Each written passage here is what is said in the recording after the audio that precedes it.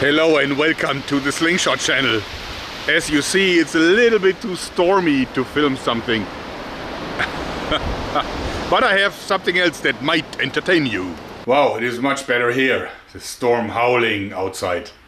Anyway, it is too stormy for bringing the video that I originally wanted to bring. And this has to do with this little contraption here. Because I want to emulate Ulysses' trick shot through 12 axes.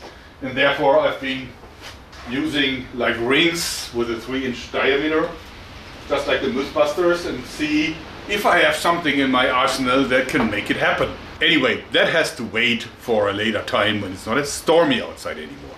But in the meantime, I have something else for you that might entertain you, because my channel just turned 10 years. Can you believe I've been doing this for 10 years?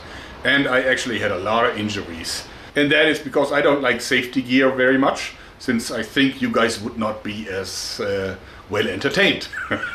Anyway, I had a lot of injuries, but I cannot really show a compilation here on YouTube because YouTube would immediately put an age restriction on it, and this would mean that you guys would not be able to find it and nobody would get notified about it.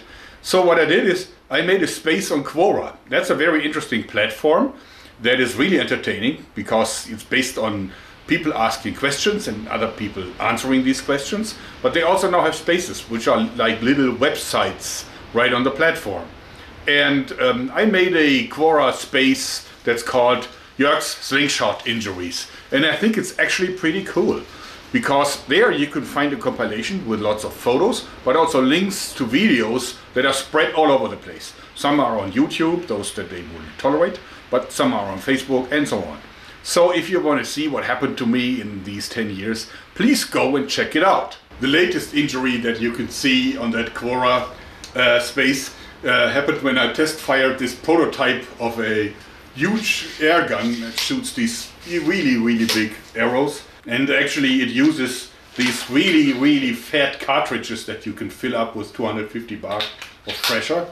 And what happened is that when I fired it, the lock gave way, the entire action clapped open, the upper cartridge popped out and hit me in the shoulder and gave me a massive bruise. I can't show it here on YouTube because of the age restriction, but I think you will find the picture interesting on Quora.